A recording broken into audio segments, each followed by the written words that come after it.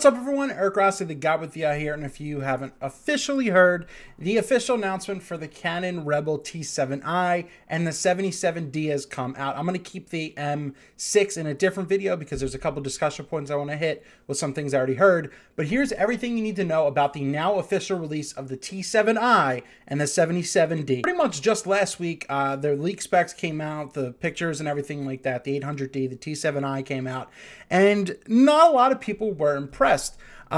What you call it? So some of the comments, like, nothing exciting, it's just typical, there's nothing, no 4K. And once again, there was nothing fully official with it, but now that it is February 14th around 11 p.m. it was officially announced. Here's what we have that is actually similar between the T7i and the Rebel line and the 77D. It's going to have 45 points of autofocusing cross type, so that's pretty interesting, especially for the T7i. I'll break down the other two in a second, but more similarities. It has the typical 24.2 megapixel sensor. It's a crop sensor. It's actually, both are going to have the dual pixel autofocusing, and that's going to become a standard for them, and that is absolutely what Canon needs to do, as it's very, very good, especially for videography. Digic 7 processor is going to be a norm throughout all these, especially the M6 as well, which I'll cover in a separate video. ISO 100 to 25,600. You're not going to want to shoot that high, but that's just there if you need it. Vari-angle touchscreen. It comes out. It articulates 3-inch touchscreen, whatever, you know.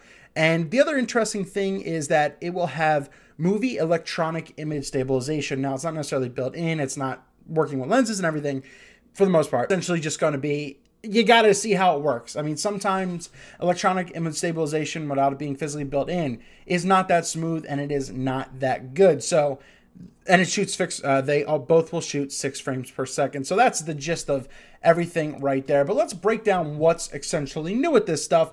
And they're both going to be around late March, early April for buying ability. The T7i is the first Rebel in the entire line to use a 45-point cross focus, especially within the optical viewfinder. So that's a big deal for something like that. It's also one of the first in the Rebel line to use the dual pixel autofocusing, which is also another huge deal. It's going to do 1080p at 60 frames per second. So you're getting pretty much what's typical now.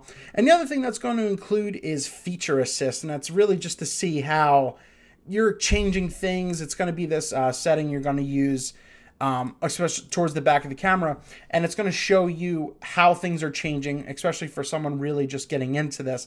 As you see the price right here, the body only is $750. That's not too bad, especially for something like this. It's the Rebel line, so keep that in mind. You're getting a couple things excluded, which you'll see with the 77D, and you're also going to have with the 18 to 55 newer kit lens, which is actually a worse f-stop. It starts at like a 4 or 4.5 or whatever. It actually started f4 to 5.6, which it's not that good, which is going to be about $900. So that's everything you're getting with the T7i.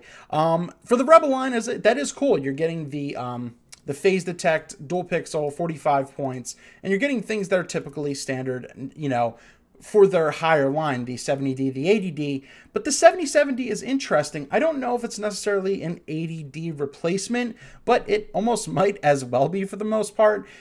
With this one, you're getting the newer processor, the Digic 7, you're getting that increased performance as well. Still no 4K, so you're not getting anything majorly different. Same ISO range, everything like that. Top LCD screen you're getting, so that also hasn't changed much. The ergonomics are a little bit deeper. The grip is a little bit deeper, so I guess you have a little bit more onto that as well. Same flip out screen. As you see, there's a couple more dials, and the layout is actually looking a little better than where it is. The cool thing I want to note right here, see if we can get zoomed in on that right here, is where this AF on button is. That is a big deal for a lot of people. I really think I like the layout of this as well. So it is now more in a more ergonomic and better position. So 77D, 1080p, 60 frames a second, top LCD screen. Anti-flicker is included in this, something you pretty much find in the 70D and the 80D as well. So if there's artificial lights, it'll counteract for that, and that's what you're going to get with something like this.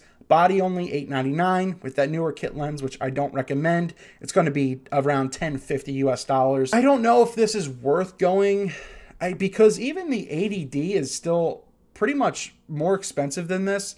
I don't know. I don't know if it's officially an upgrade, and I think that is up for discussion. Once again, I don't know if this is fully and upgrade for something like that. But as you see, they used a lot of what the T7i and the 77D, the similarities that were there.